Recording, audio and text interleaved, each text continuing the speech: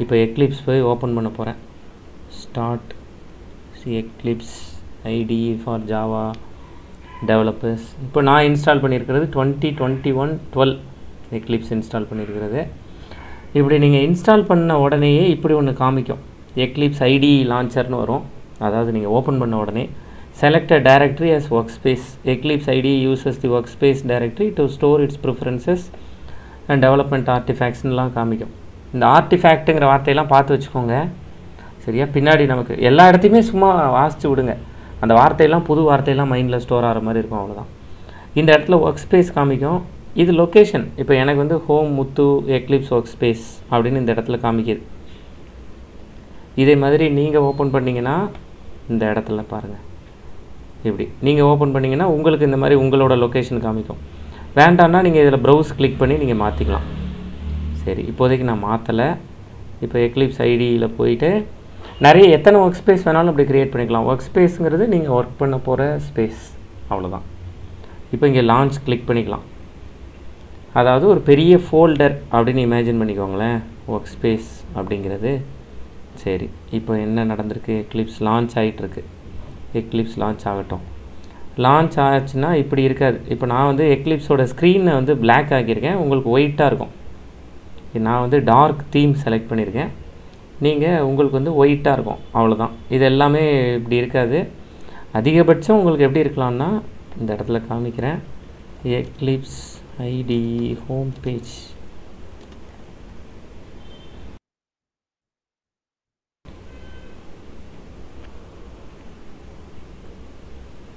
இந்த மாதிரி இருக்கலாம்,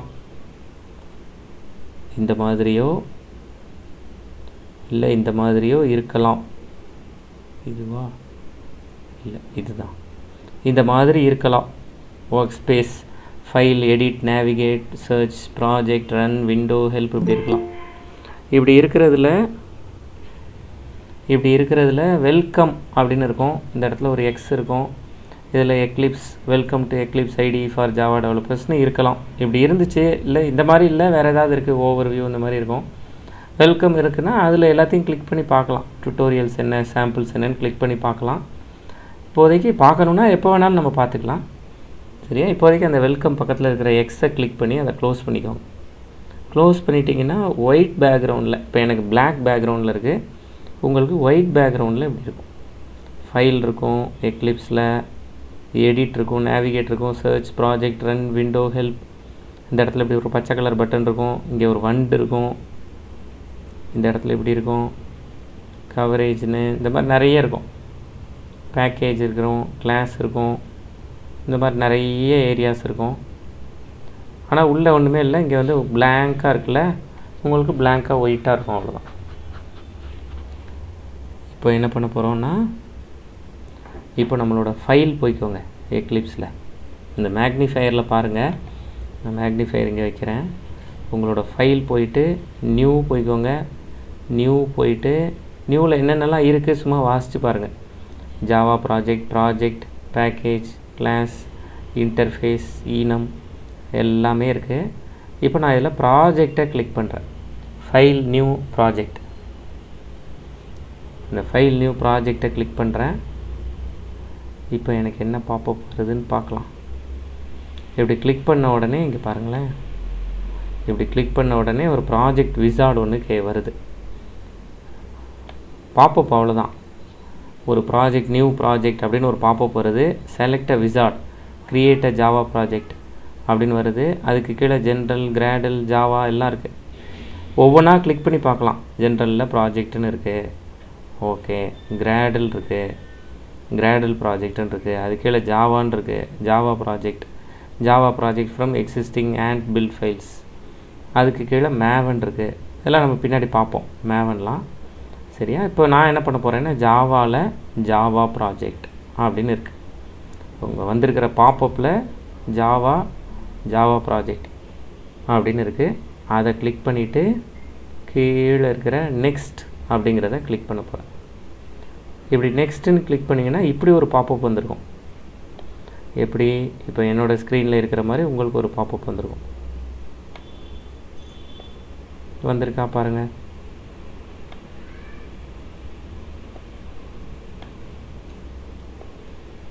ஒரு பாப்பப் வந்திருக்கும். அந்த பாப்பப்பில் கிரியேட் அ ப்ராஜெக்ட் அப்படின்னு ஒரு பாப்பப் வந்திருக்கும். அதில் ஃபஸ்ட்டு ப்ராஜெக்ட் நேம்னு இருக்கும். அந்த ப்ராஜெக்ட் நேமை கிளிக் பண்ணுறேன். என்ன வேணாலும் பேர் கொடுத்துக்கலாம். ப்ராஜெக்ட் நேம் ஸ்பேஸ்லாம் சேர்த்து கொடுத்துக்கலாம். உங்கள் இஷ்டம்தான், என்ன வேணாலும் கொடுக்கலாம். My project, my space project கொடுத்துக்கலாம், உங்கள் பேர் கொடுத்துக்கலாம், இன்றைக்கி டேட்டு கொடுத்துக்கலாம், என்ன வேணாலும் கொடுத்துக்கலாம். சரியா? இப்போ நான் சும்மா மார்ச், இன்றைக்கி என்னங்க மார்ச் 18, மார்ச் 18 அப்படின்னு ஸ்பேஸோடு கொடுத்துருக்கேன்னா அப்படி கொடுத்துக்கலாம். அதுக்கு கீழே யூஸ் டிஃபால்ட் லொக்கேஷன் அப்படின்னு இருக்குது. அதில் லொக்கேஷன் ஹோம் முத்து எக்லிப்ஸ் ஒர்க் ஸ்பேஸ், அதில் மார்ச் 18. இந்த லொக்கேஷன் வேண்டாம்னா நீங்கள் மாற்றிக்கலாம். அதுக்கு கீழே JRE use and execution environment அப்படின்னு இருக்குது. அதில் ரைட் சைடு வந்தீங்கன்னா ஜாவா SE 11, அதாவது ஜாவா என்ன வெர்ஷன் யூஸ் பண்ணுறீங்க அப்படிங்கிறது. இதிலெல்லாம் எதையுமே மாற்றலை. அப்படியே வந்தீங்கன்னா ப்ராஜெக்ட் லே அவுட் இருக்கும். Create separate folders for sources and class files. உங்களுக்கு தெரியும் சோர்ஸ் ஃபைல்னு ஒன்று இருக்குது, கிளாஸ் ஃபைல்னு ஒன்று இருக்குதுன்னு உங்களுக்கு தெரியும். அது ரெண்டுத்துக்கும் தனித்தனி ஃபோல்டர் வைக்கிறது தான் சோர்ஸஸ் அண்ட் கிளாஸ் ஃபைல்ஸ். அவ்வளோதான், வேறு எதுவும் கொடுக்க வேண்டிய தேவையில்லை. கீழே போய் நெக்ஸ்ட்டு கொடுத்துக்கலாம். நெக்ஸ்ட்டு கொடுத்திங்கன்னா மேலே இந்த இடத்துல சோர்ஸ்னு காமிக்கும், projects, libraries, order and export, module dependencies, இந்த மாதிரி நிறைய காமிக்கும். இந்த சோர்ஸில் உங்களோட ப்ராஜெக்ட் நேம் நீங்கள் என்ன கொடுத்தீங்களோ அது பக்கத்தில் ஜே சிம்பிள் காமிக்கும். ஜே அப்படின்னு ஒரு சிம்பிள் காமிக்கும். அதுக்கு கீழே சோர்ஸ் காமிக்கும். எப்படி காமிக்குதா? அதுக்கு கீழே வேறு எதுவும் இல்லை, க்ரியேட் சோர்ஸ் ஃபோல்டர் எதுவும் கொடுக்க வேண்டிய தேவையில்லை. இது எல்லாத்துக்கும் கீழே நீங்கள் இங்கே வந்து நெக்ஸ்ட், கேன்சல், ஃபினிஷ் இருக்குது. ஃபினிஷ் கொடுத்துட்டிங்கன்னா போதும். உங்களுக்கு இப்போ ஒரு எக்லிப்ஸில் ஜாவா ப்ராஜெக்ட் ஒன்று க்ரியேட் ஆயிடுச்சு. இது வரைக்கும் எல்லோரும் பண்ணிட்டீங்களா? இதில் ஏதாவது கஷ்டமாக இருக்கா? மாடியூல் நேமில் வந்து ஸ்கிப் இல்லை அப்படி ஏதாவது இருக்கா? நான் டோன்ட் க்ரியேட் கொடுத்துக்கோங்க. மாடியூல் நேம் கம்பல்சரி இல்லை.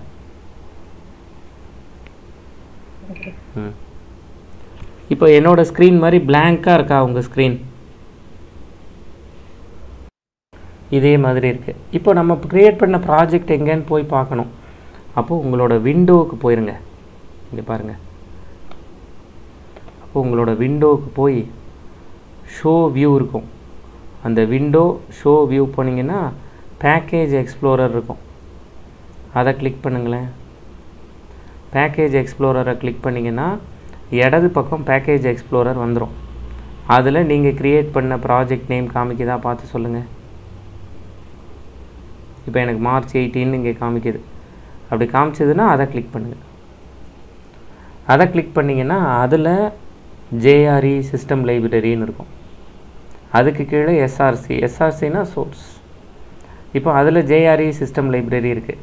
அதை கிளிக் பண்ணி பார்த்தீங்கன்னா இங்கே இருக்கிறது எல்லாமே ஜார் ஃபைல்ஸ். இப்போ இது வரைக்கும் நம்ம ஜாருங்கிற வார்த்தையவே பேசலை. இப்போ தான் ஜார் ஃபைல்ஸ் பற்றி பேச போகிறோம். நம்ம ஜேடிகே இன்ஸ்டால் பண்ணோம்ல, அப்போ இருக்கிற இந்த 010 எல்லாம் இருக்குது பாருங்கள் இந்த இடத்துல. அதாவது இது எல்லாமே டாட் கிளாஸ் ஃபைல்ஸோட ஜிப்டு வெர்ஷன். அவ்வளோதான். இது ஒவ்வொன்றும் ஒவ்வொரு ஃபோல்டர். இவ்வளோ ஃபைல்ஸ் நீங்கள் ஜாவா, உங்களுக்கு ஜாவாவுக்கு பேக்ரவுண்டில் இவ்வளோ ஃபைல்ஸ் ஹெல்ப் பண்ணுது. இதெல்லாம் வச்சு தான் உங்கள் ப்ராஜெக்ட் ரன் ஆகுது. ஜேஆர்இக்கு இவ்வளோ ஃபைல்ஸ் தேவைப்படுது. அப்போ இது ஒவ்வொன்றிலையும் நீங்கள் கிளிக் பண்ணி உள்ளே என்ன இருக்குதுன்னு சும்மா பார்க்கலாம். அது ஒவ்வொன்றிலையும் உள்ள ஒரு பேக்கேஜ் இருக்கும். உங்களுக்கு தெரியும் பேக்கேஜ் தான் இப்படி டாட் வச்சு எழுதுவோங்கிறது. அது உள்ள பேக்கேஜ் இருக்கும். அதை கிளிக் பண்ணிங்கன்னா அது உள்ள நிறைய டாட் கிளாஸ் ஃபைல்ஸ் இருக்கும். இப்படி டாட் கிளாஸ் ஃபைல்ஸாக நிறைய இருக்கும். இருக்கா? அப்போ இதெல்லாமே டாட் கிளாஸ் ஃபைல்ஸோட ஒரு ஃபோல்டர். ஜார் அப்படிங்கிறது என்ன சொல்லுவாங்கன்னா ஜாவா ஆர்கைவ் ஃபைல்ஸ்னு சொல்லுவாங்க.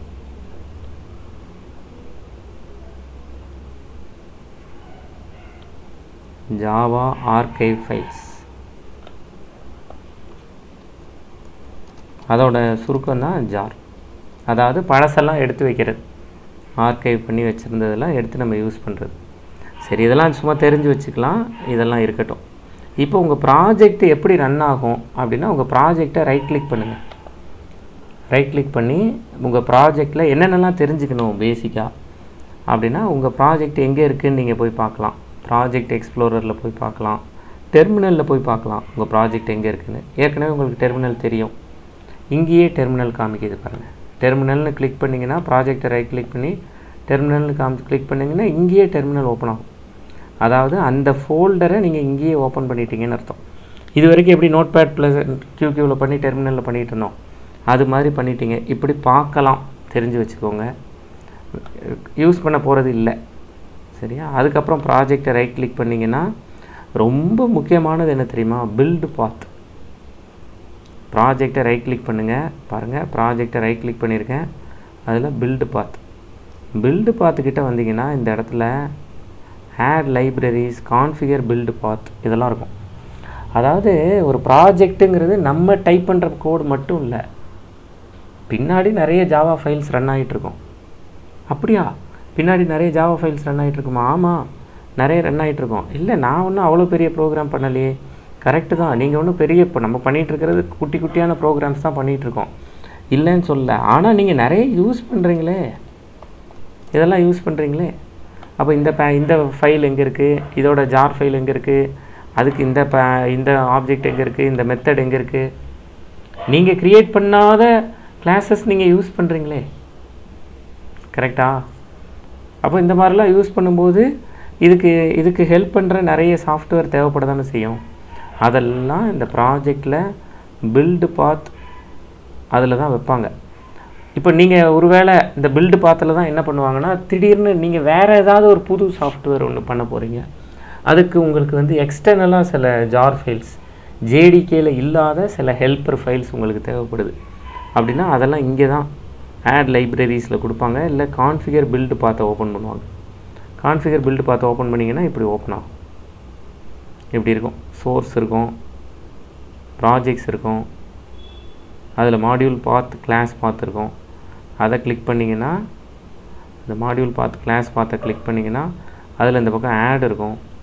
அந்த ஆடை கிளிக் பண்ணி வேறு ஏதாவது ஜார் ஃபைல்ஸ் இருந்தால் நம்ம சேர்த்துக்கலாம். இது எதில்? ப்ராஜெக்ட்ஸில் இல்லை லைப்ரரிஸில் சொல்கிறேன். இந்த மாதிரி இப்போ பாருங்கள், மாடியூல் பாத் இருக்குது. உங்களோட ப்ராஜெக்ட் ரன் ஆகிறதுக்கு இந்த லைப்ரரிஸ்க்கு கீழே மாடியூல் பாத் இருக்குது. அப்போ டிஃபால்ட்டாக ரன் ஆகிறதுக்கு JRE சிஸ்டம் லைப்ரரி போதும் தான். நீங்கள் திடீர்னு ஒரு எக்ஸல் ஷீட் ரீட் பண்ணுவீங்க, ஒரு PDF ரீட் பண்ணுவீங்க, அப்போ அதெல்லாம் ஜாவாவுக்கு தெரியாதுல்ல. PDFனா என்னென்னே JDKவுக்கு தெரியாது, XLSனால் என்னென்னு JDKவுக்கு தெரியாது, ODTனா என்னென்னு JDKவுக்கு தெரியாது. அப்போ அது மாதிரியான இடத்துல ஏதாவது ஜார் ஃபைல் நீங்கள் இன்ஸ்டால் பண்ண வேண்டியிருக்கும் உங்கள் மிஷினில் அப்படின்னா அது இந்த கிளாஸ் பாத்துன்னு இருக்குல்ல, இங்கே வந்துட்டு இங்கே ஆட் எக்ஸ்டர்னல் ஜார்ஸ்னு இருக்கும், அதை கொடுக்க வேண்டியது இருக்கும். சும்மா இப்போதைக்கு சொல்லி வைக்கிறேன், பின்னாடி இப்போதைக்கு யூஸ் பண்ண போகிறதுலாம் இல்லை, பின்னாடி நம்ம வேணும்னா யூஸ் பண்ணிக்கலாம் அப்படிங்கிறதுக்காக சொல்கிறேன். வேறு என்னென்னலாம், இதுதான் ரொம்ப முக்கியமான ஏரியா. இந்த பில்டு பாத் தெரிஞ்சுக்கிறது தான் ரொம்ப ரொம்ப முக்கியமான ஏரியா. இது தவிர இப்போ நீங்கள் ஏற்கனவே கிட் செஷன் அட்டன் பண்ணியிருக்கீங்க, அப்போ இதிலேருந்தே கிட்டுக்கு மூவ் பண்ண முடியும். நீங்கள் உங்களுக்கு வேணுங்கிற கோடெல்லாம் கிட்டுக்கு மூவ் பண்ணலாம். சும்மா ஃப்ரீயாக இருக்கும்போது இதெல்லாம் போய் பாருங்கள். இதில் ரன்னர்ஸ் போய் பாருங்கள், கான்ஃபிகர் போய் பாருங்கள், வேறு ஏதாவது என்னென்னலாம் இருக்குது அப்படிங்கிறதெல்லாம் போய் பாருங்கள். சோர்ஸ் போய் பாருங்கள், பில்டு பாத், சும்மா ஒரு என்னென்னலாம் பண்ணலாம் இதில் அப்படிங்கிறதெல்லாம் பார்க்கலாம். இதில் என்னென்னலாம் இருக்குது அப்படிங்கிறதெல்லாம் ரொம்ப முக்கியமானது இந்த கான்ஃபிகர் பில்டு பாத் தான். சரி, வேறு என்னென்னலாம் இதில் நான் தெரிஞ்சுக்கணும் அப்படின்னா, ஒரு எக்லிப்ஸ் யூஸ் பண்ணுற ஒரு யூசர் அட்லீஸ்ட் இன்டர்வியூ பெர்ஸ்பெக்டிவ்லையாவது என்ன வெர்ஷன் யூஸ் பண்ணுறாருன்னு கண்டிப்பாக தெரியணும். இப்போ எக்லிப்ஸ் அபவுட் எக்லிப்ஸ் IDE போய் பார்த்தீங்கன்னா என்ன வெர்ஷன் எக்லிப்ஸ் நீங்கள் யூஸ் பண்ணுறீங்கன்னு பார்த்துக்கலாம். இப்போ முன்னாடிலாம் நேம்ஸ் வச்சுருப்பாங்க, எக்லிப்ஸ், கெப்லர், ஜூபிட்டர் இந்த மாதிரி. இப்போ அப்படி நேம்ஸ் வைக்கிறதில்ல.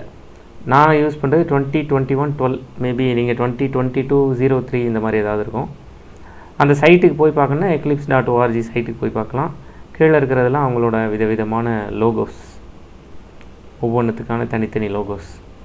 சரி, இன்ஸ்டாலேஷன் டீட்டெயில்ஸ் பார்க்கணுன்னா இன்ஸ்டாலேஷன் டீட்டெயில்ஸ் பார்க்கலாம். என்னென்னலாம் இன்ஸ்டால் ஆகிருக்கு, என்னென்னலாம் உங்களுக்கு எக்லிப்ஸோடு சேர்ந்து இன்ஸ்டால் ஆகிருக்கு. இந்த ஒருக்கா கிட் இன்டெகிரேஷன் ஃபார் எக்லிப்ஸ்லாம் இன்ஸ்டால் ஆகிருக்கு. அப்போ எக்லிப்ஸில் பண்ணுற ப்ரோக்ராமை ஆட்டோமேட்டிக்காக கிட்டுக்கு நீங்கள் புஷ் பண்ணுறதுக்கான வேலையெல்லாம் நம்ம செய்யலாம். தெரிஞ்சுக்கிறதுக்காக சொல்கிறேன், பின்னாடி ட்ரை பண்ணி பார்க்கலாம். சரி, இதெல்லாம் இருக்குது. இன்ஸ்டாலேஷன் ஹிஸ்ட்ரி எல்லாம் போய் பார்க்கலாம். வேறு என்னென்னலாம் தெரிஞ்சுக்கணும், வேறு ஃபாண்ட் எப்படி பெருசாக்குறது சின்னதாக்குறது, பேக்ரவுண்ட் கலர் எப்படி மாற்றுறது, இதெல்லாம் தெரிஞ்சுக்கணும். அதெல்லாம் எங்கே போய் பண்ணலாம், உங்களோட விண்டோவில் ப்ரிஃபரன்சஸ் இருக்கும், விண்டோ ப்ரிஃபரன்சஸ், அந்த விண்டோ ப்ரிஃபரன்சஸ் போய் அதில் தேடி பார்க்கலாம். இப்போ ஜென்ரல் இருக்கும், அதில் அப்பியரன்ஸ் இருக்கும், அதில் கலர்ஸ் அண்ட் ஃபாண்ட்ஸ் இருக்கும். அந்த கலர்ஸ் அண்ட் ஃபாண்ட்ஸில் உங்களுக்கு என்னென்னலாம் வேணும் அப்படி உங்களுக்கு வந்து டெக்ஸ்ட்டு பேசிக்காக என்னென்ன கலரில் இருக்குது அதெல்லாம் பார்க்கலாம். இதெல்லாம் கிளிக் பண்ணி உங்களுக்கு எப்படி எப்படி கலர்லாம் வேணுமோ நீங்கள் சேஞ்ச் பண்ணிக்கலாம்.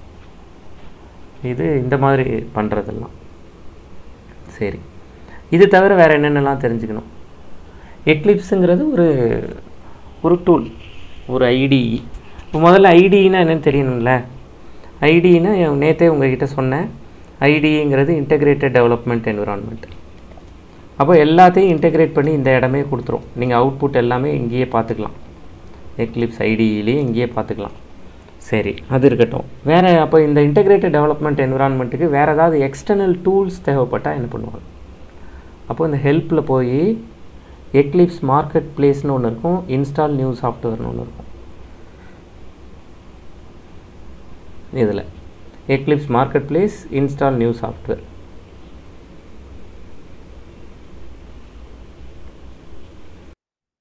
ஓகே, இங்கே ஹெல்ப்புக்கு போய்க்கோங்க. இது இருக்கும், உங்களுக்கு ஒருவேளை லிங்க்கே தெரியும், அந்தந்த வெப்சைட்ஸோட லிங்க்கே தெரியும் அப்படின்னா அதை டைரெக்டாக அந்த சைட் லிங்க்கை இங்கே கொடுத்துக்கலாம். பின்னாடி ஏதாவது சாஃப்ட்வேர் இன்ஸ்டால் பண்ண வேண்டிய தேவை இருந்தால் இங்கே கொடுத்துக்கலாம். அப்படி இல்லைன்னா ஹெல்ப்பில் போயிட்டு எக்லிப்ஸ் மார்க்கெட் பிளேஸ் போனீங்கன்னா, எக்லிப்ஸ் மார்க்கெட் பிளேஸுங்கிறது என்னது, ஆண்ட்ராய்ட் ப்ளே ஸ்டோர் மாதிரியான ஒரு இடம். Android play store ஆண்ட்ராய்டுக்கு, Eclipse market place எக்லிப்ஸ்க்கு.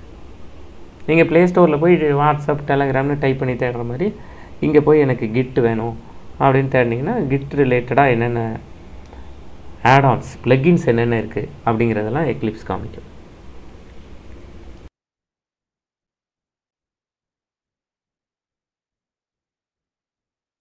இப்படி வேணும்னா நம்ம தேடிக்கலாம். இந்த இருக்காங்க, இந்த கொடுத்துருக்காங்களா, இதெல்லாம் இது மாதிரி என்னென்னலாம் வேணுமோ. இப்போ எனக்கு வந்து லாக் ஃபார் ஜேன்னு ஒன்று இருக்குது, அது ரிலேட்டடாக வேணும் அப்படின்னா அது ரிலேட்டடாக தேடிக்கலாம்.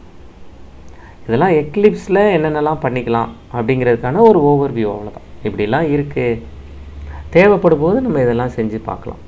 சரி, இப்போ என்ன பண்ணிட்டோம், ஒரு ப்ராஜெக்ட் மார்ச் 18 ஒரு ப்ராஜெக்ட் க்ரியேட் பண்ணி வச்சுருக்கேன். இப்போ இந்த ப்ராஜெக்டை ரைட் கிளிக் பண்ணுறேன், நியூ பேக்கேஜ், எக்லிப்ஸில் பேக்கேஜ் க்ரியேட் பண்ணுறேன். இப்போ எக்லிப்ஸில் எப்படி பேக்கேஜ் க்ரியேட் பண்ணுறது, இந்த இடத்துல என்ன வேணாலும் கொடுத்துக்கலாம். பொதுவாக reverse domain, package name Java வந்து என்ன சொல்லுவாங்கன்னா ரிவர்ஸ் டொமைனில் கொடுங்கன்னு சொல்லுவாங்க. ஜாவாவோட approach reverse domain name. Reverse domain நேம்னா சும்மா வெப்சைட் அப்படியே ரிவர்ஸில் கொடுக்குற மாதிரி, www.google.com com.google.www அப்படி கொடுக்குறது. அதில் டாட்லாம் வைக்கணுங்கிறது கம்பல்ஷன் இல்லை, இதெல்லாம் உங்களுக்கு ஏற்கனவே தெரியும். கரெக்டாக நேமில் நான் ஏதாவது ஒரு பேர் கொடுத்துக்கிறேன். சரியா, இப்போ நான் போயிட்டு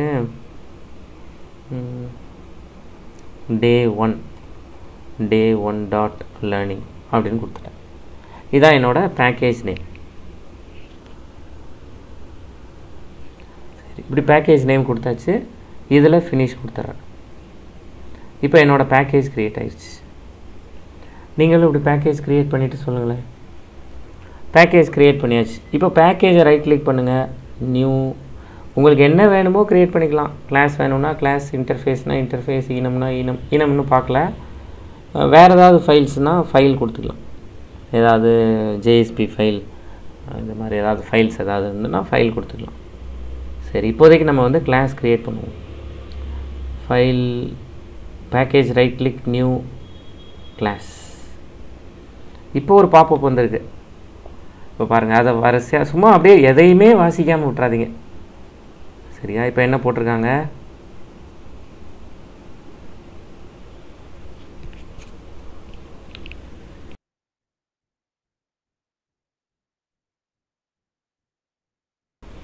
இதில் பாருங்கள், new Java class create a new Java class, source March 18/source. இது உங்களோட சோர்ஸ் ஃபோல்டர், உங்களோட பேக்கேஜ் நேம். வேணும்னா மாற்றிக்கலாம். நீங்கள் எப்போ வேணாலும் ப்ரௌஸ் கொடுத்து இதெல்லாம் நீங்கள் மாற்றிக்கலாம். நேம், இதுதான் உங்களோட கிளாஸ் நேம். எக்லிப்ஸ் எவ்வளோ ஹெல்ப் பண்ணுது பாருங்கள். இப்போ நான் என்னோடய class name my first Java program, இதுதான் நான் டைப் பண்ணுற கிளாஸ் நேம். நல்லா பார்த்துக்கோங்க, நல்ல ஸ்பேஸ்லாம் கொடுத்துருக்கேன். My space first space Java space ப்ரோக்ராம்லாம் கொடுத்துருக்கேன். கரெக்டாக? இப்படிலாம் கொடுத்த உடனே இந்த இடத்த பாருங்களேன், இங்கே மை ஃபஸ்ட் ஜாவா ப்ரோக்ராம் கொடுத்தோடனே அப்படியே மேலே போய் பாருங்கள்.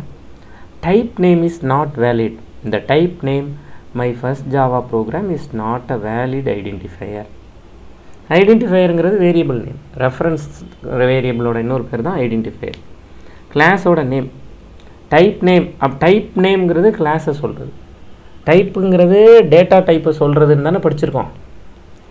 டைப்புங்கிறது கிளாஸையும் சொல்கிறது. அப்போ அடுத்த கேள்வி என்ன வந்துடும்? டைப்புங்கிறது டேட்டா டைப்பா, டைப்புங்கிறது கிளாஸா அப்படின்னு கேள்வி வந்துடும். டைப்புங்கிறது டேட்டா டைப் தான், டைப்புங்கிறது கிளாஸ் தான். இப்போ இதுலேருந்து என்ன கேள்வி கேட்பீங்க அப்படி சொன்னால்? Type refers to class, type refers to data type அப்படின்னு சொன்னால் என்ன கேட்பீங்க? ஏதாவது கேட்பீங்களா?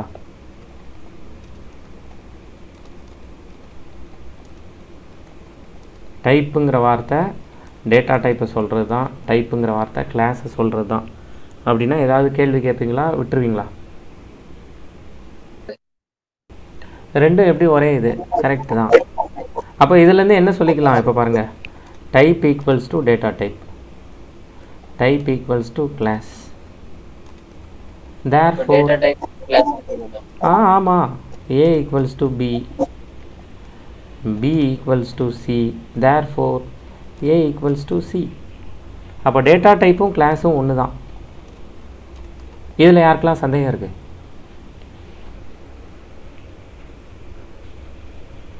யாருக்கும் எதுவும் சந்தேகம் இல்லை? டேட்டா டைப்பும் கிளாஸும் ஒன்று தாங்கிறதுல யாருக்கும் சந்தேகம் இல்லை. எதனால் ரெண்டும் ஒன்று?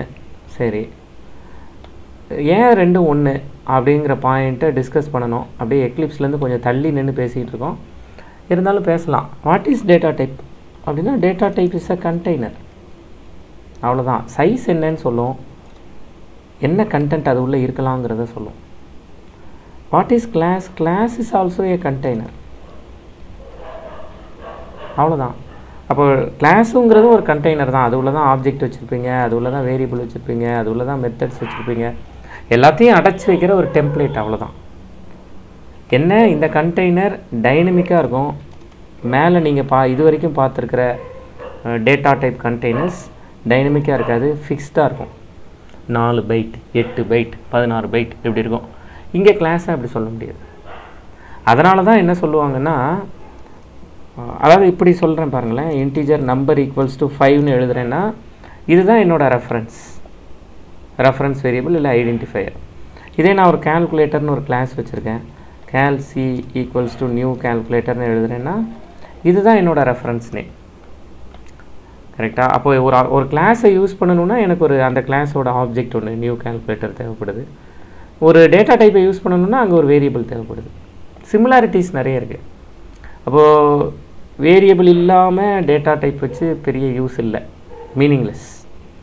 அதே மாதிரி ஆப்ஜெக்ட் இல்லாமல் கிளாஸை க்ரியேட் பண்ணுறது மெஜாரிட்டி மீனிங்லெஸ். அதுக்கான டெக்னிக்கல் பாசிபிலிட்டிஸ் இருக்குது, ஆனால் ப்ராக்டிக்கலாக ஆப்ஜெக்ட் இல்லாமல் ஒரு கிளாஸுங்கிறது மெஜாரிட்டி மீனிங்லெஸ்.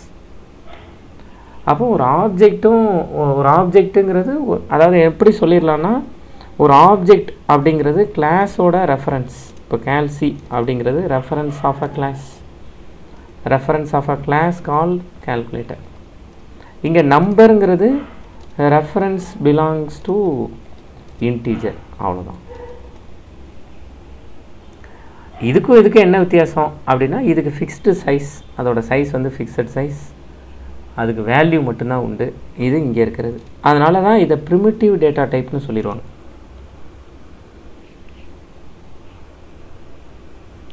இதை ப்ரிமிட்டிவ் டேட்டா டைப். கிளாஸை என்ன சொல்லுவாங்கன்னா நான் ப்ரிமிட்டிவ் டேட்டா டைப். இப்போ primitive data டைப்ஸ்னால் primitive data டைப்ஸ்க்கு fixed size உண்டு, ஃபிக்ஸ்டு வேல்யூஸ் ரேஞ்ச் உண்டு. நான் ப்ரிமிட்டிவ்க்கு அது எதுவுமே கிடையாது. இப்போ நான் ப்ரிமிட்டிவ் டேட்டா டைப்னு எதை சொல்கிறீங்க? நான் ப்ரிமிட்டிவ் டேட்டா டைப்னு கிளாஸை தான் சொல்கிறோம். எல்லா கிளாஸுமே நான் ப்ரிமிட்டிவ் டேட்டா டைப்ஸ். அது ப்ரீ டிஃபைன்டாக இருக்கா இல்லை யூசர் டிஃபைன்டா அதெல்லாம் இல்லை, எல்லா கிளாஸும். அப்போ ஸ்கேனருங்கிற கிளாஸ், அப்போ சிஸ்டம்ங்கிற கிளாஸ், பப்ளிக் ஸ்டாட்டிக் வாய்டு மெயினில் ஸ்ட்ரிங்குன்னு போட்டிருக்கீங்களே, ஸ்ட்ரிங்குங்கிற கிளாஸ், நான் கேல்குலேட்டர்னு ஒன்று க்ரியேட் பண்ணினேன், பேங்க்குன்னு ஒன்று க்ரியேட் பண்ணினேன், எம்ப்ளாயின்னு ஒன்று க்ரியேட் பண்ணினேன், எல்லா கிளாஸுமே நான் ப்ரிமிட்டிவ் டேட்டா டைப்ஸ். அதனால தான் இங்கே அந்த மெசேஜ் காமிக்குது. என்ன மெசேஜ் காமிக்குது? Type name is not valid அப்படிங்கிற மெசேஜ் காமிக்குது. அது டைப் நேம்னு தான் அதை சொல்லுது. இந்த டைப் நேம் நம்ம எழுதுனது கிளாஸ் நேம், ஆனால் வந்திருக்கிற மெசேஜ் டைப் நேம். இந்த type name my first Java program is not a valid identifier. இந்த சிங்கிறது கிளாஸை சொல்கிறது தான், இங்கே இருக்கிற சி, ஆனால் அது டைப் நேம்னு சொல்கிறது அதனால தான். அப்போ டைப்புங்கிறது டேட்டா டைப் தான், அது ப்ரிமிட்டிவாக நான் ப்ரிமிட்டிவாங்கிறது தான் பாயிண்ட்.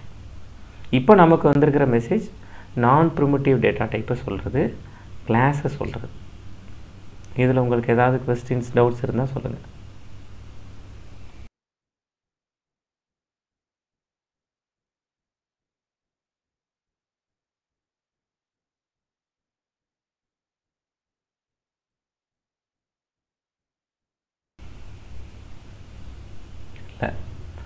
அப்போ அடுத்த டிஸ்கஷன். அப்போது இதெல்லாம் இப்போ முன்னாடிலாம் நம்ம ஒரு கிளாஸ் நேம் கொடுத்தா ஐயோ தப்பாக கொடுத்துட்டோமா வச்சுட்டோமா அப்படின்லாம் பார்க்கணும்.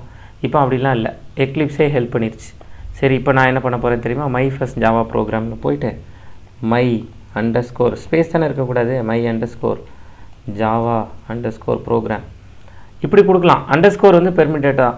அப்போ இப்போ ஏதாவது எரர் மெசேஜ் வார்னிங் ஏதாவது கொடுக்குதான்னு பார்த்தா இப்போ வார்னிங் மெசேஜ் எல்லோ கலரில் கொடுக்குதா, டைப் நேம் இஸ் டிஸ்கரேஜ்டு. இது இருக்கலாம், ஆனால் நாங்கள் இதை ப்ராக்டிக்கலாக அவ்வளோ encourage பண்ணலிங்க. By convention Java type names usually start with and upper case letter. உங்களுக்கு தெரியாது இல்லை, ஃபஸ்ட் லெட்டர் கேபிட்டலாக தானே கொடுக்கணும், மறந்துட்டிங்களா அப்படின்னு கேட்குது. அப்போ நான் இப்போ போயிட்டு இந்த இடத்துல மை அப்படிங்கிறத கிளிக் பண்ணிவிட்டு எம்னு கேபிட்டல்னு மாற்றிட்டேன்னா மேலே எந்த மெசேஜும் இல்லை. அப்போ அங்கங்கே ரீட் பண்ணாலே எனக்கு வேலை முடிஞ்சிருது. அதுக்கு கீழே வந்து என்ன இருக்குன்னா மாடிஃபைஸ் உங்களுக்கு தெரியும், ஆக்சஸ் மாடிஃபைஸ், என்கேப்சுலேஷனில் இருக்கிற ஆக்சஸ் மாடிஃபைஸ். பப்ளிக் பேக்கேஜ், ஒரு கிளாஸ் பப்ளிக் பேக்கேஜாக தான் இருக்கலாம், ப்ரைவேட் ப்ரொடெக்டடாக இருக்க முடியாது. பேக்கேஜுங்கிறது டிஃபால்ட், பேக்கேஜ் லெவலுங்கிறது ப்ரைவேட் ப்ரொடெக்டடாக இருக்க முடியாது, அதனால் அது டிசேபிளாக இருக்குது. ஒரு கிளாஸ் ஸ்டாட்டிக்காக இருக்க முடியாது, அதாவது அவுட்டர் கிளாஸ் ஸ்டாட்டிக்காக இருக்க முடியாது. இதுலேயும் நேற்று உங்கள்கிட்ட சொன்ன மாதிரி இன்னர் கிளாஸை ஸ்டாட்டிக்காக இருக்கலாம், ஆனால் இப்போதைக்கு நம்ம அவுட்டர் கிளாஸ் பற்றி தான் பேசுகிறோம். அதனால் அது ஸ்டாட்டிக்காக, அவுட்டர் கிளாஸ் வந்து ஸ்டாட்டிக்காக இருக்க முடியாது, டிசேபிளாக இருக்குது. அப்ஸ்ட்ராக்டாக ஒரு கிளாஸ் இருக்கலாம், இருக்கலாம். ஒரு கிளாஸ் ஃபைனலாக இருக்கலாம். அப்ஸ்ட்ராக்ட் ஃபைனலாக இருக்கலாமா? கொடுத்துரும், ரெண்டையுமே செக் பண்ணிட்டோன்னா உடனே மேலேயே மெசேஜ் சொல்லிடும், class cannot be both final and abstract அப்படின்னு சொல்லிடும். சரி, அப்போ இந்த இடத்துல வந்துட்டு அப்ஸ்ட்ராக்ட் ஃபைனல் ஏதாவது ஒன்று தான் கொடுக்க முடியும். இப்போதைக்கு நான் ரெண்டுமே கொடுக்கல, எடுத்துக்கிறேன்.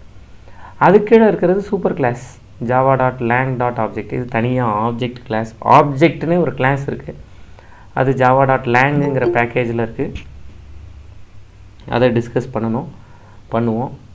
சரியா? ஏதாவது சூப்பர் கிளாஸ் இருந்தால் ப்ரௌஸ் பண்ணி நீங்கள் ஆட் பண்ணிக்கலாம். ஏதாவது இன்டர்ஃபேஸஸ் இருந்தால் ஆட் கொடுத்து நீங்கள் ஆட் பண்ணிக்கலாம் தேவைப்பட்டால். அதுக்கு கீழே பாருங்கள், இப்போதைக்கு நான் அதெல்லாம் எதுவும் கொடுக்கல. Which method steps would you like to create அப்படின்னு அதுக்கு கீழே கேட்டிருக்காங்க. அதில் பப்ளிக் ஸ்டாட்டிக் வாய்டு மெயின் இருக்குது. அப்போ நான் இனிமேல் பப்ளிக் ஸ்டாட்டிக் வாய்டு மெயின்னு டைப் பண்ண வேண்டாம், ஜஸ்ட்டு கிளிக் பண்ணால் போதும். கிளிக் பண்ணிவிட்டு இங்கே கடைசியாக இருக்கிற ஃபினிஷ் கொடுத்துட்டேன்னா என்னோடய ப்ரோக்ராம்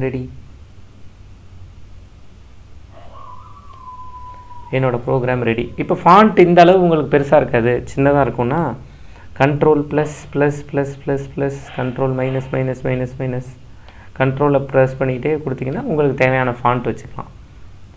சரி, இப்போ லெஃப்ட் சைடு பேக்கேஜ் எக்ஸ்ப்ளோரர், இது இவ்வளோ பெருசாக வேணும் அப்படின்னா நீங்கள் தள்ளி விட்டுக்கலாம். இப்படி இது மட்டும்தான், இந்த லெஃப்ட் சைடே வேண்டான்னா இந்த மேலே மை ஃபர்ஸ்ட் ஜாவா ப்ரோக்ராம் இருக்குல்ல, இந்த இடத்துல மை ஃபர்ஸ்ட் ஜாவா ப்ரோக்ராம்னு நேம் காமிக்குதுல்ல, இது மேலே வச்சு கர்சரை மூவ் பண்ணிவிட்டு டபுள் கிளிக் பண்ணிங்கன்னா பேக்கேஜ் எக்ஸ்ப்ளோரர் போயிடும். திரும்ப டபுள் கிளிக் பண்ணிங்கன்னா பேக்கேஜ் எக்ஸ்ப்ளோரர் வந்துடும். சரியா? ஒரு வேளை வேணும்னு நினச்சிங்கன்னா பேக்கேஜ் எக்ஸ்ப்ளோரரை போனதுக்கப்புறமா வேணும்னு நினச்சிங்கன்னா இங்கே வச்சு கிளிக் பண்ணிங்கன்னா திரும்ப பேக்கேஜ் எக்ஸ்ப்ளோரர் வந்துடும். அவ்வளோதான். இதுதான் பேசிக்காக நம்ம தெரிஞ்சிக்க வேண்டிய ஏரியாஸ். இப்போ நம்மளோட ப்ரோக்ராம் இப்போ பாருங்கள், பேக்கேஜ் நேம் நம்ம ஒரு வரி கூட நம்ம கிளாஸ் நேமை கொடுத்தது தவிர வேறு ஒரு வரி கூட நம்ம டைப் பண்ணல. இப்போ இனிமேல் ஜாவாவுக்கான பீரியடுங்கிறது இனிமேல் லாஜிக் மட்டும் நீங்கள் யோசித்தா போதும். ஜாவாவோட சின்டாக்ஸ் எல்லாம் ஆல்ரெடி உங்களுக்கு நல்லா தெரியும். அதனால் நீங்கள் கவலையே பட வேண்டிய தேவையில்லை. பியூர் லாஜிக் என்ன அப்படிங்கிறது நீங்கள் யோசித்தா போதும். இப்போ ஒரு சாம்பிள் காமிக்கிறேன் எவ்வளோ ஈஸிங்கிறது. இப்போ மெயின் மெத்தட் கொடுக்கல, செக் பண்ண மறந்துட்டேன்.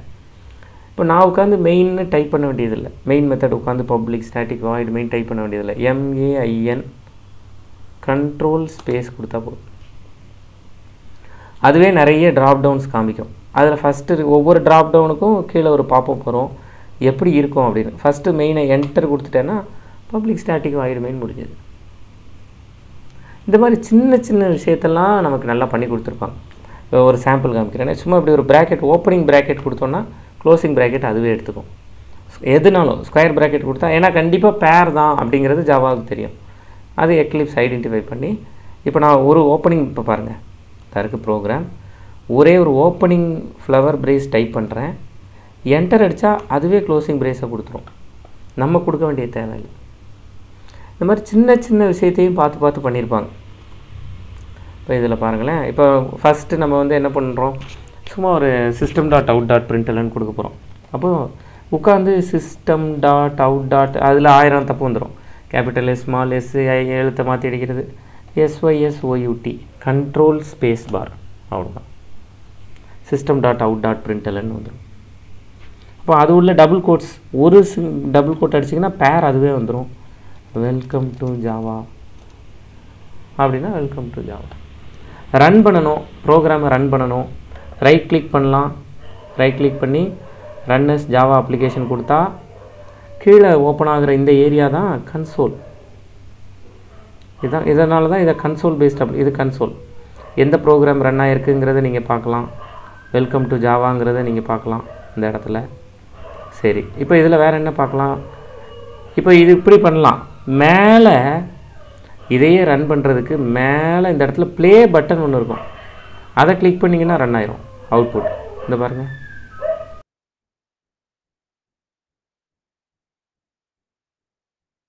இப்படி பண்ணலாம்.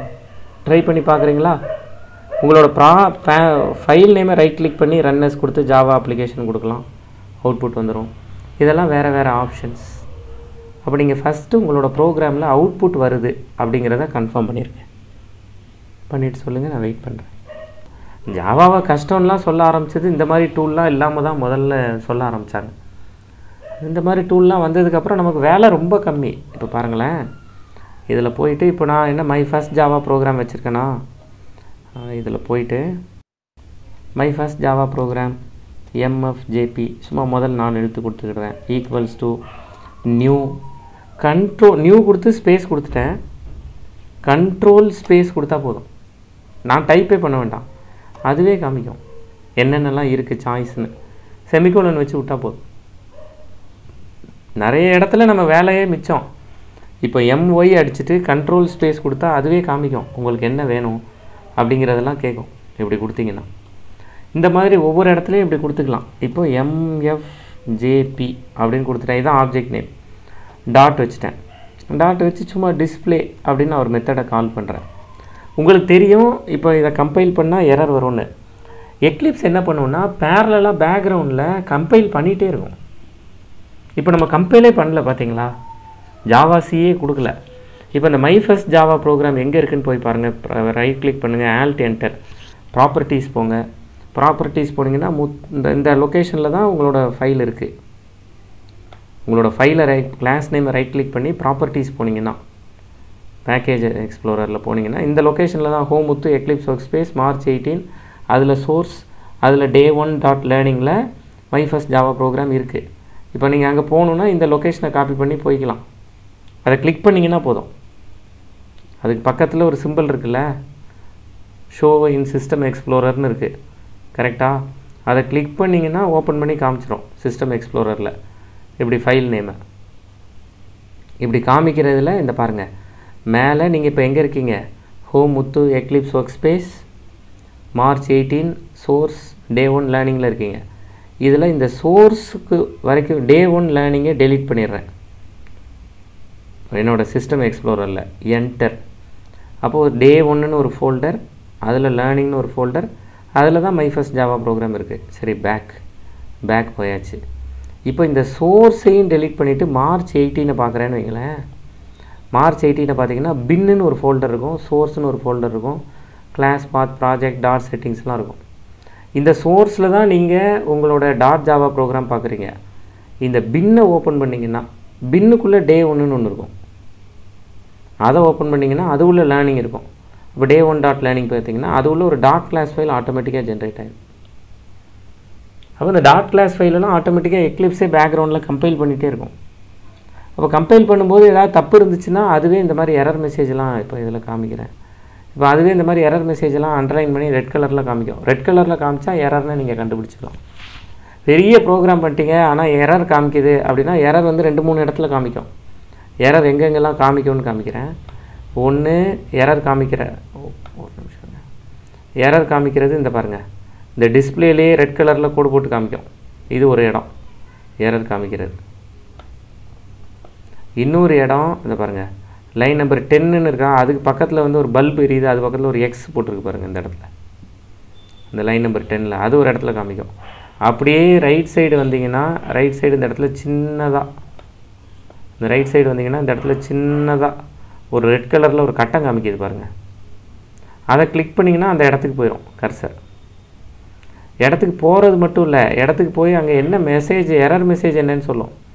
இந்த method display is undefined for the type my first Java program அப்படின்னு காமிக்குதா?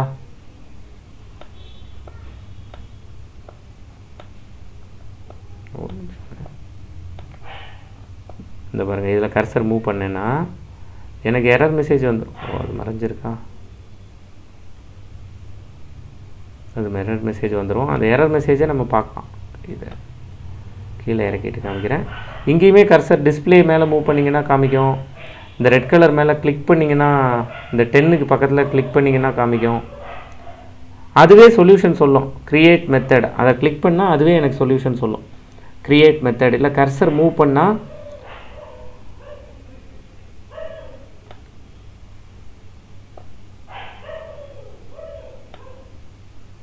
இந்த பாருங்கள், டிஸ்பிளே மேலே கர்சர் மூவ் பண்ணோன்னா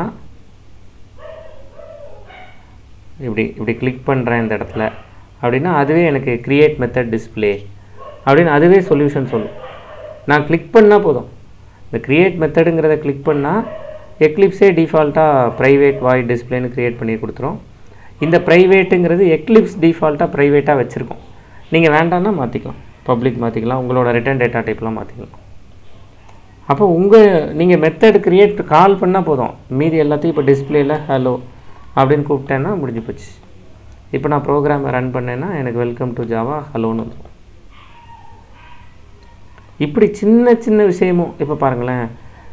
இப்போ நான் வந்து இந்த இடத்துல ஆப்ஜெக்ட் வச்சு கால் பண்ணலை, சும்மா அப்படி கிளாஸ் நேம் வச்சு கால் பண்ணுறேன்னு வைங்களேன். உங்களுக்கு தெரியும் கிளாஸ் நேம் வச்சு கால் பண்ணால் அந்த மெத்தட் ஸ்டாட்டிக்காக தான் இருக்கணும் அப்படிங்கிறது உங்களுக்கு தெரியும்.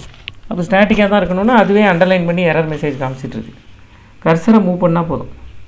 cannot make a static reference to the non-static method display. அதுவே சொல்யூஷன் சொல்லும், டிஸ்பிளேவை ஸ்டாட்டிக்காக மாற்றுப்பா அப்படின்னு சொல்லும். மாற்றிட்டா எரர் போயிடும். இல்லை நான் டிஸ்பிளேவை மாற்ற மாட்டேன்னு அடம் பிடிக்கிறியா, க்ரியேட் நியூ இன்ஸ்டன்ஸ், ஒரு ஆப்ஜெக்ட் க்ரியேட் பண்ணு, அந்த ஆப்ஜெக்டை வச்சு கால் பண்ணு அப்படின்னு அதுவே ஆப்ஜெக்ட் க்ரியேட் பண்ணிடும். அதை வச்சு டிஸ்பிளேவை கால் பண்ணும். இப்படி மெஜாரிட்டி சொல்யூஷன்ஸை எக்லிப்ஸே கொடுத்துரும். ட்ரை பண்ணி பார்க்குறீங்களா? இப்போ நான் சொன்னதெல்லாம் ட்ரை பண்ணி பார்த்துட்டு சொல்கிறீங்களா? வெயிட் பண்ணுறேன். இப்போ நமக்கு மெத்தட் க்ரியேட் பண்ண தெரியும், கிளாஸ் க்ரியேட் பண்ண தெரியும், ஆப்ஜெக்ட் க்ரியேட் பண்ண தெரியும்.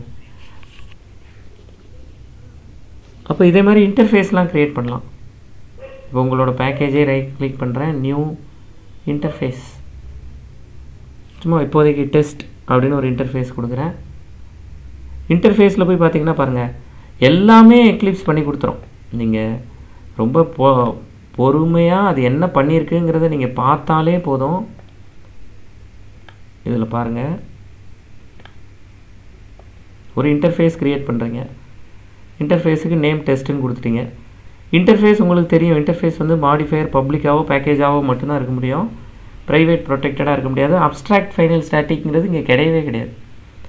அதே மாதிரி இன்டர்ஃபேஸ்க்கு இன்டர்ஃபேஸ் தான் பேரண்ட்டாக இருக்க முடியும். அதனால் அது மட்டும்தான் கொடுத்துருப்பாங்க.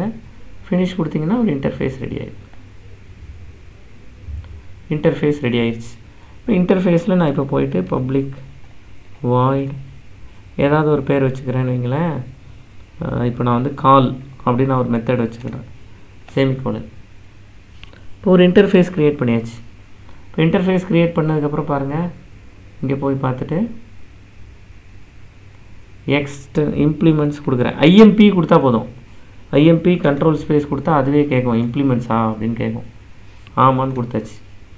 என்ன பேர்? டெஸ்ட் டிஇஎஸ்டி கொடுத்தாச்சு.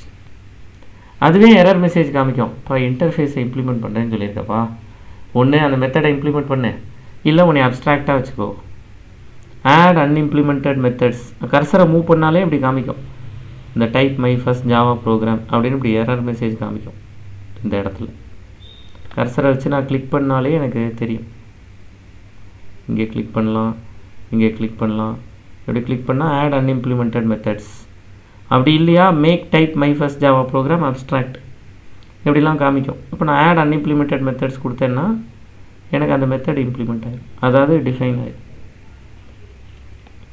அட் ஓவர் ரைட் அப்படின்னு இது வந்து ஒரு ஓவர் ரைடான மெத்தட். இது அனடேஷன்னு சொல்லுவாங்க. இப்படி இருக்கிறத அனடேஷனுங்கிறது மெட்டா டேட்டா, அதாவது டேட்டாவை பற்றின டேட்டா. இங்கே கீழே இருக்கிறது டேட்டா, ஆக்சுவலான ப்ரோக்ராம். இந்த ப்ரோக்ராம் இந்த மெத்தட் ஒரு ஓவர் ரைடான மெத்தட். அதனால் இதை கொஞ்சம் கேர்ஃபுல்லாக பார்த்துக்கோ கம்பைலர். நம்ம ஆல் டேப்புன்னு இதில் போய் பப்ளிக்கை ப்ரைவேட்னு மாற்றிட்டாருன்னா இல்லை பண்ணக்கூடாதுன்னு சொல்லிடணும். எரர் மெசேஜ் உடனே காமிச்சிடணும். Cannot reduce the visibility of the inherited method அப்படின்னு எரர் மெசேஜ் காமிச்சிடணுங்கிறதுக்காக இருக்கிற ஒரு மெசேஜ். அதான் அந்த அனடேஷன். சரி, நான் திரும்ப இதை பப்ளிக்கை மாற்றிக்கலாம். அப்போ இப்படி இன்டர்ஃபேஸ் க்ரியேட் பண்ணிடலாம். இப்போ நீங்களும் இப்படி ஒரு இன்டர்ஃபேஸ் க்ரியேட் பண்ணிடுறீங்களா? இன்டர்ஃபேஸ் க்ரியேட் பண்ணி இந்த கிளாஸில் இம்ப்ளிமெண்ட் பண்ணிடுங்க.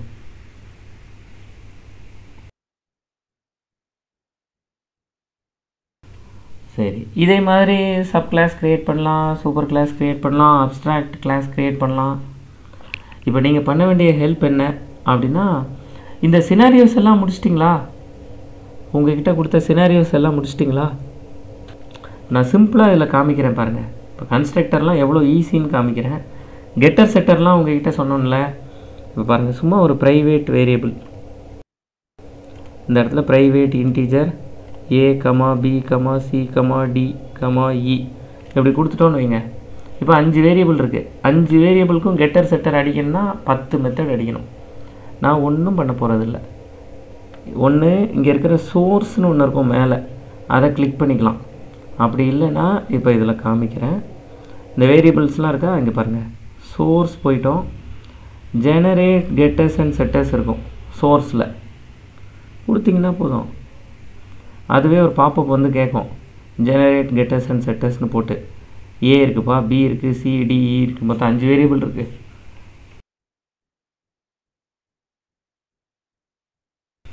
எத்தனை வேரியபிளுக்கு உனக்கு கெட்டர் செட்டர் வேணும் அப்படின்னு கேட்கும். எல்லாத்துக்குமே வேணும்னா செலக்ட் ஆல் கொடுத்துக்கோங்க. இல்லை எல்லாத்துக்குமே எனக்கு வந்து கெட்டர் மட்டும்தான் வேணும்னா செலக்ட் கெட்டர் கொடுத்துக்கோங்க. இல்லை எனக்கு எல்லாத்துக்குமே செட்டர் மட்டும்தான் வேணும்னா செலக்ட் செட்டர் கொடுத்துக்கோங்க. ஒவ்வொரு வேரியபிளையும் கிளிக் பண்ணி பார்க்கலாம் உங்களுக்கு இப்போ என்ன வேணும் அப்படின்னு. இல்லை நீங்கள் செலக்ட் பண்ணிக்கலாம். எனக்கு இதுக்கு இந்த மெத்தடுக்கு இந்த வேரியபிளுக்கு கெட் வேணும், இதுக்கு வந்து செட் வேணும், அடுத்ததுக்கு கெட் வேணும், இப்படி நீங்கள் செலக்ட் பண்ணிக்கலாம் அந்த இடத்துல, இந்த பாப்பப்பில். இப்போ நான் சும்மா எல்லாத்துக்குமே வந்து செலக்ட் ஆல் கொடுத்துட்டேன்னு வைங்களேன், எல்லாமே செலக்ட் ஆகிடும். இப்போ எல்லாமே செலக்ட் ஆனதுக்கு பிறகு இந்த இடத்துல கீழே வந்தீங்கன்னா இந்த இடத்துல ஜெனரேட் இருக்கும். அப்படி எங்கே வேணும்லாம் கூட கேட்கும். இன்சர்ஷன் பாயிண்ட் ஈக்கு அப்புறம் வச்சுக்குவா. நீங்கள் உங்களுக்கு எப்படி ஆசை, கெட்டரெல்லாம் ஒன்று செட்டரெல்லாம் ஒன்றா இருக்கணுமா, ஒவ்வொரு வேரியபிளுக்கும் கெட்டர் செட்டர் கெட்டர் செட்டர் கெட்டர் செட்டர் அப்படி பேராக இருக்கணுமா, அந்த கெட்டர் செட்டர் மெத்தட் என்னவா வேணும், பப்ளிக்காக வேணுமா, ப்ரொடெக்டடாக வேணுமா, பேக்கேஜாக வேணுமா, நீங்கள் ஏதாவது சாய்ஸ் வச்சுருந்தா சொல்லுங்கள், ஃபைனல் மெத்தடாக வேணுமா அப்படின்னா இந்த பாருங்கள் ஜெனரேட் கொடுத்தா போதும். பாருங்கள், நான் ஒரு வரி கூட அங்கே பாருங்கள் 10 மெத்தட், ஒரு நிமிஷத்தில் 10 மெத்தட். எவ்வளோ ஈஸி. அதனால தான் இந்த கெட்டர் செட்டர்லாம் அதே நேம்லேயே மெயின்டைன் பண்ணுறாங்க. கெட்டர் செட்டர் வச்சுக்கலாம். நான் 5 வேரியபிளையும் காப்பி பண்ணுறேன். பாருங்களேன், ரைட் கிளிக் பண்ணுறேன். சோர்ஸ் இங்கேயும் இருக்கும், நீங்கள் போய் பார்த்தீங்கன்னா பாருங்கள், இதில் காமிக்கிறேன் பாருங்கள். 5 வேரியபிள் செலக்ட் பண்ணிட்டேன்னா அப்போ பாருங்கள், உங்களுக்கு பொதுவாக கன்ஸ்ட்ரக்டர் தெரியும் கரெக்டாக. கன்ஸ்ட்ரக்டருங்கிறது குளோபல் வேரியபிள்ஸ், குளோபல் நான் ஸ்டாட்டிக் வேரியபிள்ஸ்க்கு தான். இப்போ அந்த 5க்கும் உங்களுக்கு கன்ஸ்ட்ரக்டர் வேணும்னு வைங்களேன். சோர்ஸுக்கு போயிட்டு ஜெனரேட் கன்ஸ்ட்ரக்டர் யூஸிங் ஃபீல்ட்ஸ் கொடுத்தீங்கன்னா போதும், அதுவே கேட்கும். எப்படி 5த்துக்கும் கொடுத்துறவா, ஓகே சொல்கிறியா அப்படின்னு கேட்கும். ஓகே, எனக்கு எல்லாத்துக்கும் கொடுத்துருக்கேன்னா ஜெனரேட் பண்ணி கொடுத்து கன்ஸ்ட்ரக்டர்.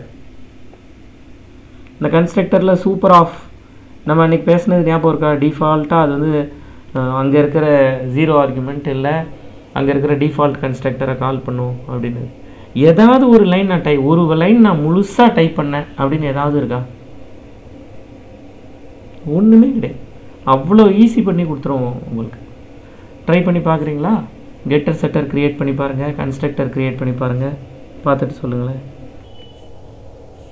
சரி, இந்த மாதிரி எல்லா வேலையுமே எக்லிப்ஸ் எனக்கு பண்ணி கொடுத்துரும்.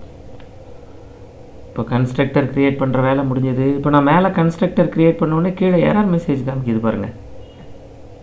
ஏன்னா இருக்கிற டிஃபால்ட் கன்ஸ்ட்ரக்டரை ஓவர்லோட் பண்ணிட்டோம்.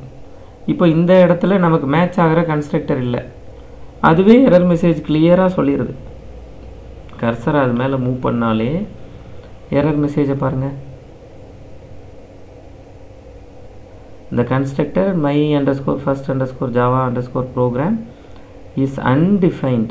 அதுவே சொல்யூஷன் சொல்லுது பாருங்கள். Quick fixes, add arguments to match my first Java programme of int மொத்தம் 5 வேரியபிள் கொடுத்துருக்கீங்க. அதனால் அதுக்கேற்ற மாதிரி இங்கே கொடுத்துக்கிறியாப்பா அப்படின்னு கேட்குது. அப்படி இல்லையா, உன்னோட கன்ஸ்ட்ரக்டரை மாற்றிடுறியா, ரிமூவ் பேராமீட்டர்ஸ் இன்ட்லாம் மாற்றிடுறியா, அது ஒரு சாய்ஸ். இப்போ நான் ஆட் ஆர்குமெண்ட்ஸ் ஃபஸ்ட்டு இதை கொடுத்தேன்னா அதுவே ஏபிசிடி இங்கே ஆட் பண்ணிடுச்சு பாருங்கள். ஏன்னு இந்த இடத்துல பாருங்கள். அப்போ இந்த இடத்துலலாம் வேரியபிள் கொடுக்கணும். சரி, இல்லை எனக்கு இது வேண்டாம் அப்படின்னு நினச்சா அதுவே அடுத்தது change constructor my first Java program, அதில் இருக்கிற இதெல்லாம் ரிமூவ் பண்ணிடும்.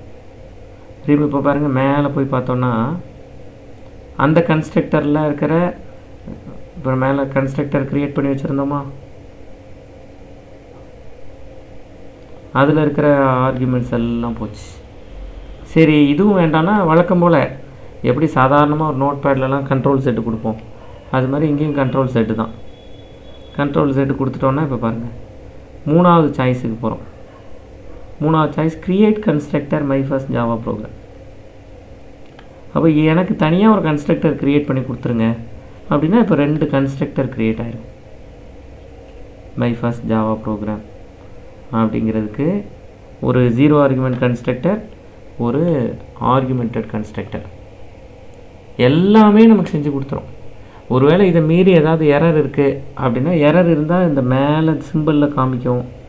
ப்ரோக்ராம் கம்பைல் ஆகிறதுக்கு முன்னாடியே எரர் இருந்துச்சுன்னா இந்த இடத்துல ரெட் கலரில் காமிக்கும், இங்கே காமிக்கும், இங்கே ரெட் கலரில் காமிக்கும். இந்த மாதிரி எரர் மெசேஜ் எல்லாம் இருந்தால் காமிக்கும். இப்போ நான் இப்போ க்ரியேட் பண்ணியிருக்கிறது ஒரே ஒரு பேக்கேஜ். இதே மாதிரி இன்னொரு பேக்கேஜ் நீங்கள் க்ரியேட் பண்ணலாம். இப்போ நான் வந்து இன்னொரு பேக்கேஜ் க்ரியேட் பண்ணுறேனே, இன்னொரு பேக்கேஜ் வந்து day2.learning இல்லை day1.learning2 அப்படின்னு ஒரு பேக்கேஜ் க்ரியேட் பண்ணுறேன். இப்போ மை ஃபர்ஸ்ட் ஜாவா ப்ரோக்ராம் இருக்கா, இந்த ப்ரோக்ராமை அந்த கிளாஸில் யூஸ் பண்ண போகிறேன், அந்த பேக்கேஜில். இப்போ பேக்கேஜை ரைட் கிளிக் பண்ணுறேன், நியூ கிளாஸ், சும்மா 2 அப்படின்னு ஒரு கிளாஸ் க்ரியேட் பண்ணுறேன். மெயின் மெத்தட் வச்சுக்கலாம், ஃபினிஷ் கொடுத்தாச்சு. நீங்களும் இப்படி இன்னொரு பேக்கேஜ் க்ரியேட் பண்ணுங்கள், அதில் மெயின் மெத்தட் வச்சு ஒரு கிளாஸ் க்ரியேட் பண்ணிவிட்டு சொல்லுங்கள், நான் வெயிட் பண்ணுறேன்.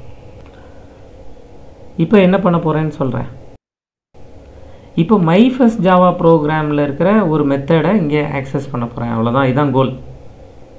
இப்போ இதில் நிறைய மெத்தட்ஸ் இருக்குது, செட் கெட்டுலாம் நிறைய மெத்தட்ஸ் இருக்குது. சும்மா ஏதாவது ஒரு மெத்தடை ஆக்சஸ் பண்ண போகிறேன். அப்போ நான் இங்கே போயிட்டு பாருங்கள் மெயின் மெத்தடில் மை கண்ட்ரோல் ஸ்பேஸ் அவ்வளோதான். My first Java program MF equals to new my control space அவ்வளோதான். Semicolon enter.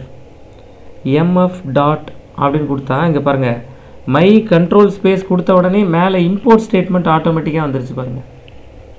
நம்ம இம்போர்ட் டைப் பண்ணுமா? இல்லை. அவ்வளோதான். இப்போ எவ்வளவு ஈஸி பண்ணிட்டாங்க பாருங்கள். இப்போ அங்கே இருக்கிற மெத்தட் ஒன்று வேணுமா வச்சுக்கோங்க. என்ன மெத்தட் வேணும் உங்களுக்கு?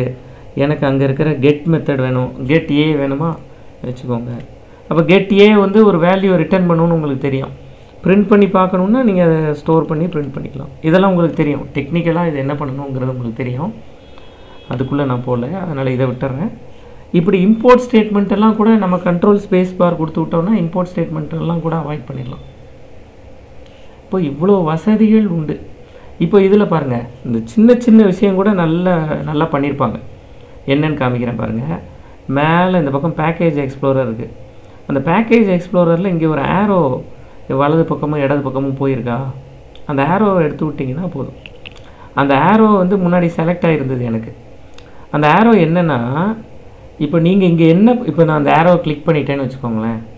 இந்த ஆரோவை கிளிக் பண்ணிவிட்டு இப்போ நான் மேலே போய் என்கிட்ட இப்போ 2 ப்ரோக்ராம் இருக்குது. மை ஃபர்ஸ்ட் ஜாவா ப்ரோக்ராம்னு ஒன்று இருக்குது, 2ன்னு ஒன்று இருக்குது. இந்த மை ஃபர்ஸ்ட் ஜாவா ப்ரோக்ராமை கிளிக் பண்ணால் அதுக்கு ஈக்குவலண்ட்டாக அதுவே இங்கே செலக்ட் ஆகிடும். நான் இப்போ இந்த டெஸ்ட் அப்படிங்கிறத ஓப்பன் பண்ணுறேன்.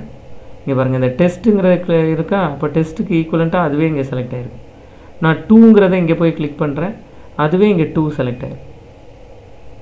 நான் மை ஃபர்ஸ்ட் ஜாவா ப்ரோக்ராமை இந்த பக்கம் எந்த ப்ரோக்ராம் ஸ்க்ரீனில் இருக்கோ, ரைட் சைடு உங்களோட ஸ்க்ரீனில் எந்த ப்ரோக்ராம் இருக்கோ அதை ஆட்டோமேட்டிக்காக லெஃப்ட் சைடு இருக்கிற பேக்கேஜ் எக்ஸ்ப்ளோரரில் செலக்ட் ஆகி காட்டணும்னா இந்த ஆரோவை கிளிக் பண்ணிக்கலாம்.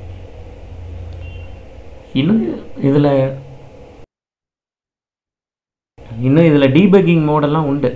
நம்ம கொஞ்சம் லூப்பிங்லாம் பார்த்துட்டு டீபக்கிங் எப்படி பண்ணுறாங்க அப்படிங்கிறதெல்லாம் பார்க்கலாம். வேறு என்னென்னலாம் நான் இதில் தெரிஞ்சுக்கணும் அப்படின்னா, எப்போவாவது ப்ராஜெக்ட் வந்து சில டைமில் ஒழுங்காக ரன் ஆகாது, பழைய அவுட்புட்டே வந்துட்டுருக்கும். அந்த மாதிரி டைமில் உங்களோட ப்ராஜெக்டில் போயிட்டு க்ளீன் கொடுக்கலாம். இப்போ ப்ராஜெக்டில் நீங்கள் க்ளீன் கொடுத்தீங்கன்னா கீழே இந்த இடத்துல பாட்டம் ரைட் சைடில் க்ளீன் ஓடுறது பார்க்கலாம். ப்ராஜெக்டில் போயிட்டு உங்களோட ப்ராஜெக்ட் இங்கே இருக்கு, க்ளீன் ஆகிட்டுருக்கா?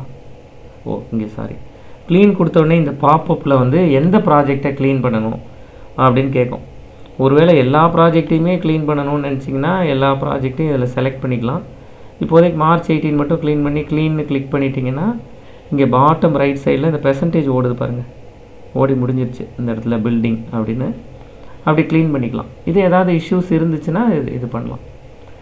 சரியா? இந்த மாதிரி குட்டி சர்ச் என்ன பண்ணுங்கிறது போய் பாருங்கள், நேவிகேட் போய் பாருங்கள், ரீஃபேக்டர் போய் பாருங்கள், என்னென்னலாம் இருக்குது அப்படிங்கிறத சும்மா போய் பாருங்கள் ஃப்ரீயாக. இப்போ கண்டிப்பாக நீங்கள் இதில் தெரிஞ்சுக்க வேண்டியது எக்லிப்ஸ் கீபோர்ட் ஷார்ட்கட்ஸ் என்னென்னலாம் பண்ணலாம் அப்படிங்கிறது ஒரு 10-15 நெட்டில் தேடினாலே நிறைய வரும். ஒரு 4-5ஆவது நீங்கள் யூஸ் பண்ணுற மாதிரி டே டு டே நீங்கள் யூஸ் பண்ணுற மாதிரி கீபோர்ட் ஷார்ட்கட்ஸ் தெரிஞ்சு வச்சுக்கோங்க. அது ரொம்ப ஈஸியாக ப்ராஜெக்ட்ஸ் பண்ணுறதுக்கு ஈஸியாக இருக்கும். ஒரு நான் பார்த்த வரைக்கும் இப்போ மேனேஜரியல் ரவுண்ட் இன்டர்வியூஸ்லாம் இந்த டூல்லாம் உங்களுக்கு தெரிஞ்சிருக்கா? நீங்கள் ஏன்னா ப்ரொஃபைல்லலாம் இந்த டூல் தெரியும்லாம் போட்டிருப்பீங்க. அப்போ இந்த டூல்லாம் தெரிஞ்சிருக்கான்னு பார்க்குறதுக்கான ஈஸியஸ்ட் வேயாக அதை யூஸ் பண்ணுறாங்க. என்னென்ன கீபோர்ட் ஷார்ட்கட்ஸ் தெரியும் மற்றவங்கள விட தனியாக காமிக்கிறதுக்கு அது யூஸ்ஃபுல்லாக. சரி, இவ்வளோ தான் எக்லிப்ஸ் ஐடிஇ பொதுவாக. இது தவிர நீங்கள் எக்லிப்ஸ் க்ரியேட் பண்ணும்போதே இந்த கிட்டு ப்ராஜெக்ட் எல்லாம் க்ரியேட் பண்ணலாம். எக்லிப்ஸ்லேருந்து நீங்கள் வந்து டாஸ்க் என்ன பண்ணலான்னா, எக்லிப்ஸ்லேருந்து ஆட்டோமேட்டிக்காக கிட்டுக்கு கோடை எப்படி புஷ் பண்ணலாம் அப்படிங்கிறத தேடி பாருங்கள். சும்மா எக்லிப்ஸ், ஏன்னா நீங்கள் இப்போ இனிமேல் எக்லிப்ஸில் தான் ப்ரோக்ராம் பண்ண போகிறீங்க. அப்போ எக்லிப்ஸ் ப்ரோக்ராமை எப்படி கிட்டுக்கு நான் வந்து புஷ் பண்ணுறது, அதை இங்கேயே எப்படி பண்ணுறது அப்படின்னு சும்மா இது ஒரு டாஸ்க்காக ட்ரை பண்ணி பாருங்கள். ஒரு ப்ரோக்ராமாவது ட்ரை பண்ணுங்கள். இல்லை அதில் ஏதாவது டிஃபிகல்ட்டி இருந்தால் கண்டிப்பாக எனக்கு சொல்லுங்கள்.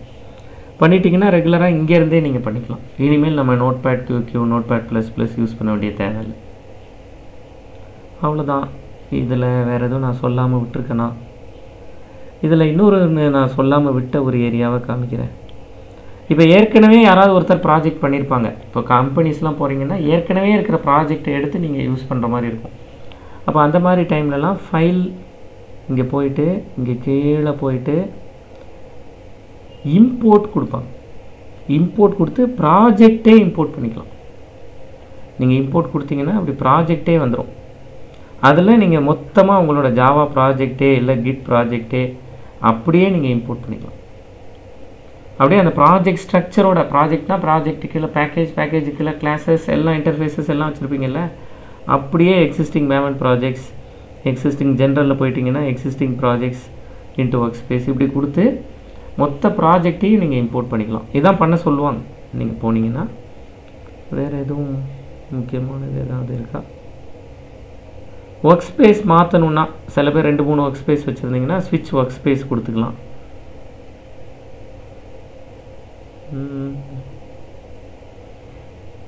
டூல் டிப்பெல்லாம் காமிக்கும், அதெல்லாம் ஓகே. அவ்வளோதாங்க. இதில் பார்க்க வேண்டிய ஏரியாஸ் இருக்குது. இந்த hash code, two string, equals இதெல்லாம் இருக்குது. அதெல்லாம் நம்ம பின்னாடி பார்க்கலாம். இதில் ஜெனரேட் கன்ஸ்ட்ரக்டர்ஸ் ஃப்ரம் சூப்பர் கிளாஸும் இருக்கும் பாருங்கள். சோர்ஸில் போய் பார்த்தீங்கன்னா generate constructors from super class உங்களுக்கு தெரியும். சூப்பர் கிளாஸ் கன்ஸ்ட்ரக்டர் தேவைப்படுறது எப்போங்கிறதெல்லாம் அதெல்லாம் பண்ணிக்கலாம். அலைன் பண்ணணும்னு நினைக்கிறீங்கன்னா அதுக்கான கீபோர்ட் ஷார்ட்கட் சும்மா இப்போ நான் இதை செலக்ட் பண்ணுறேன். இப்படி எது வேணுமோ அதை செலக்ட் பண்ணிவிட்டு Ctrl+Shift+F கொடுத்தீங்கன்னா அலைன் ஆகலைன்னா அலைன் ஆகிருக்கும். இப்போ இப்படிலாம் இருக்குதுன்னு வச்சுக்கோங்களேன். இப்படி ஏதாவது இருக்குதுன்னு வச்சுக்கோங்களேன். இப்போ எனக்கு இது அலைன் ஆகணும் அப்படின்னா செலக்ட் பண்ணிவிட்டு Ctrl+Shift+F கொடுத்தீங்கன்னா அலைன் ஆகும். ஒரு பர்டிகுலர் மெத்தடோட இப்போ இந்த மெத்தட் இருக்குது டிஸ்பிளேன்னு, இந்த மெத்தட் எங்கே இருக்குதுன்னு தெரியல, நிறைய கோட் அடிச்சிட்டிங்க, இந்த மெத்தட் எங்கே இருக்குதுன்னு தெரியல, கால் ஆகுது ஆனால் கால் ஆகுறதோட டெஃபினிஷன் எங்கே இருக்குதுன்னு தெரியலனா F3 இல்லை ஃபங்க்ஷன் F3 கொடுத்தீங்கன்னா அதோட கோடுக்கு போகும். இப்போ இதை பார்த்துட்டிங்க, இதுலேருந்து திரும்ப கால் பண்ண இடத்துக்கே போகணுன்னா Alt லெஃப்ட் ஆரோ கொடுத்தீங்கன்னா திரும்ப அந்த லைனுக்கு போயிடும். ஃபங்க்ஷன் F3 கொடுத்தீங்கன்னா டெஃபினிஷனுக்கு வந்துடும். Alt லெஃப்ட் ஆரோ கொடுத்தீங்கன்னா பேக் உங்கள் மெத்தட் கால் பண்ண இடத்துக்கு போயிடும்.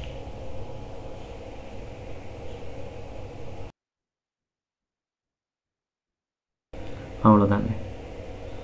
இப்போ இதெல்லாம் பார்த்துட்டு வாங்க. நாளைக்கு கிளாஸில் நம்ம அடுத்த topics looping, next conditional statements, இதெல்லாம் ப்ரோக்ராமிங் பேசிக்ஸ் பார்க்க ஆரம்பிக்கலாம். வேறு ஏதாவது கொஸ்டின்ஸ், டவுட்ஸ் ஏதாவது இருக்காங்க இது வரைக்கும் சொல்லியிருக்கிறதுல?